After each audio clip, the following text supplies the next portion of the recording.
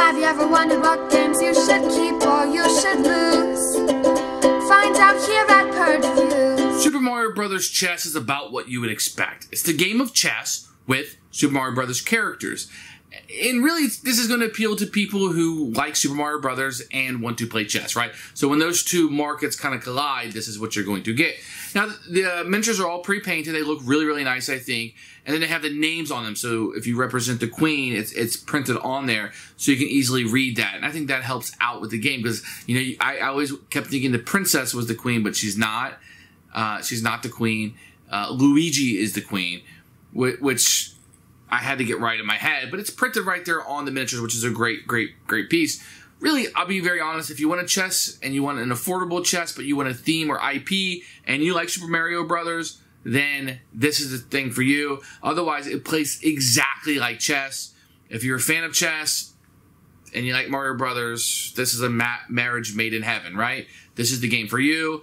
If you're not a Mario Brothers fan, there's nothing here. If you don't like chess, there's nothing here. This is straight up chess, and you're either going to like that abstract game or not. You're like Mario Brothers or you're not. As for the components, is nothing great here with the board. It's just a regular mass market board. It does say Super Mario Chess Collector's Edition, which is kind of nice. You can see that it's very bland. You can see that it's just kind of put on here. Nothing special that you would say to actually make it a collector's edition. What you will have here are some of the components. These are actually pretty nice. They're like this rubbery plastic.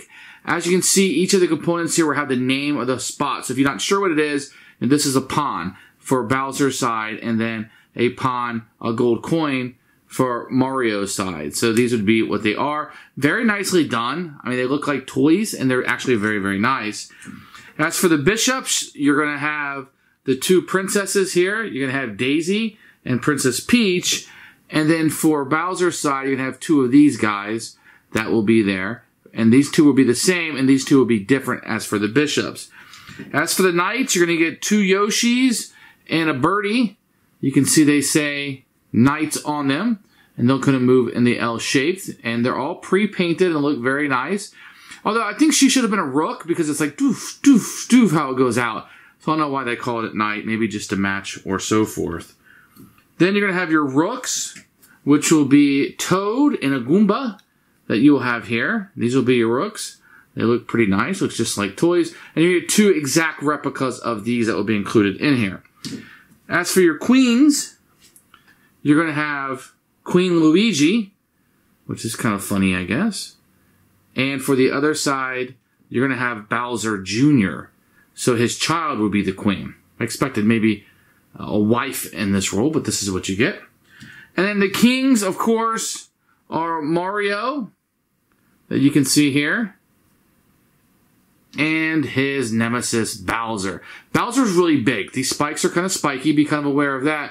It looks really cool. But he can tumble over sometimes on the board. So you want to be careful of that. They kind of stands up on his spot and is able to stay there. You're also going to get a custom insert. These pieces, these little plastic, you see in mass market stuff, where the pieces will fit right down in there. So it is kind of nice you have it. It's nothing nice.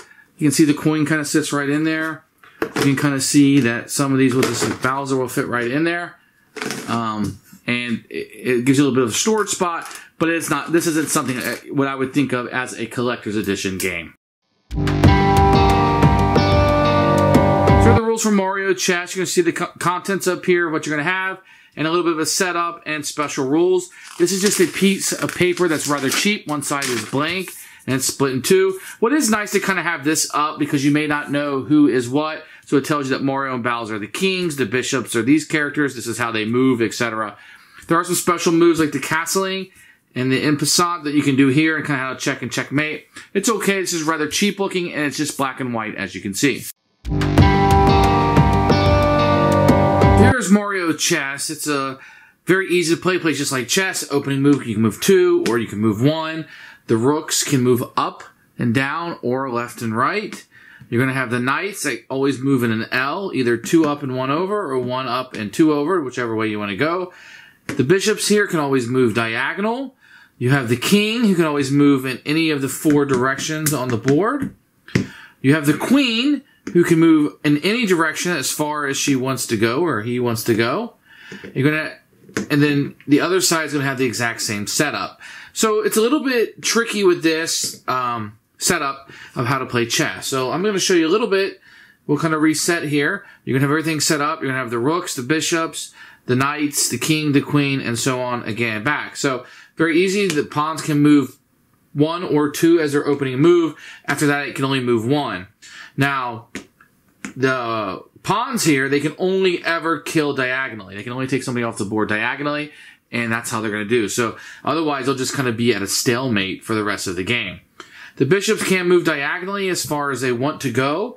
Let's get a couple of these out, and you can see that he could go all the way across the board and take him off. That's an illegal move. And this bishop could get out of there. Now, the bishop couldn't kill here because they can only move diagonal, right? So this bishop has nowhere to go. We need to get a couple of these out. And then this bishop can go. It's blocked by its own person there. The king can always move 1 space in any direction at once.